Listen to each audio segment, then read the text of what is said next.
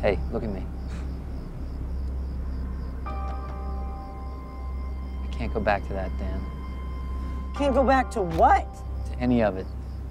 Those guys, the gang, that life, I'm done with it.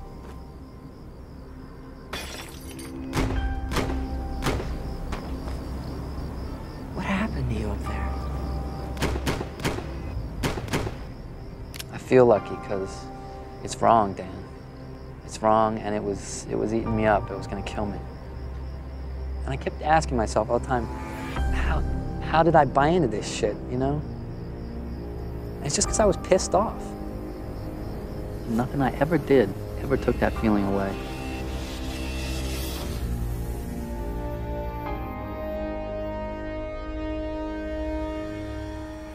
That paper, it's a travesty, arguing for Hitler as a civil rights hero. I am not disputing the fact that the child is confused, and he harbors some sick ideas, but I am not ready to give up on him yet.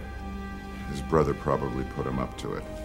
This racist propaganda, this Mein Kampf psychobabble, he learned this nonsense, Murray, and he can unlearn it too. There's over 2 million illegal immigrants bedding down in this state tonight. I shall expel you. Go ahead. What, you don't think I could handle it? No, I think the street would kill you. Your rhetoric and your propaganda aren't gonna save you out there. I see this shit going on and I don't see anybody doing anything about it, and it pisses me off.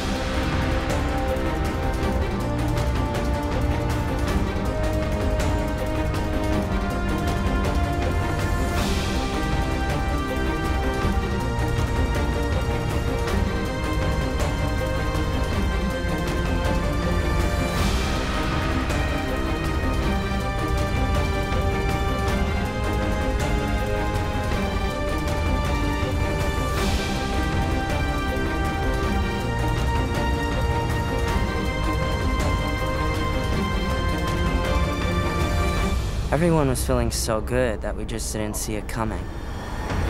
Maybe we should have.